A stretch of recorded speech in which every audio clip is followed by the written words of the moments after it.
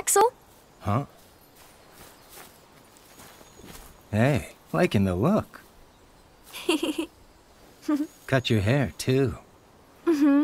So you gonna try yours on? I don't know. Maybe later. But you always wear the same thing. If it ain't broke, don't fix it. This is how you pick me out of a crowd. I make myself easy to remember. How thoughtful. Huh? Oh, nah, not really.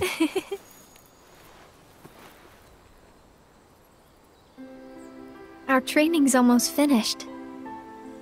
Yeah. Somewhere inside me is Naminé. If we can free Roxas, we can free her too. I guess so. Naminé was made when Sora freed me from his heart. So, now that she's a part of me again, I figured all was right. But she can't look at this forest, feel the wind on her face. None of it. And if she could, it would be different for her. Her time was short, but she lived it, and that makes it hers. What right did I have to take those feelings and experiences back? They don't belong to me. Nothing's as it should be. Not for her or Roxas. I know.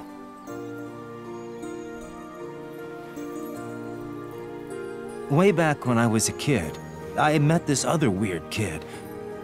Somehow we became fast friends. Never saw him again, nearly forgot about him too. Then I met Roxas. Couldn't believe it. The two of them were identical. Oh, I didn't tell Roxas.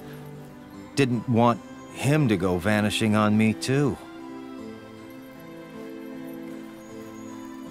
The kid's name was Ventus. He's one of the lost Keyblade wielders we're looking for. Think he's still got me memorized? Oh yeah, very memorized. Now that we're going back, I'm worried about everything. Well, you don't have to worry alone anymore, Axel.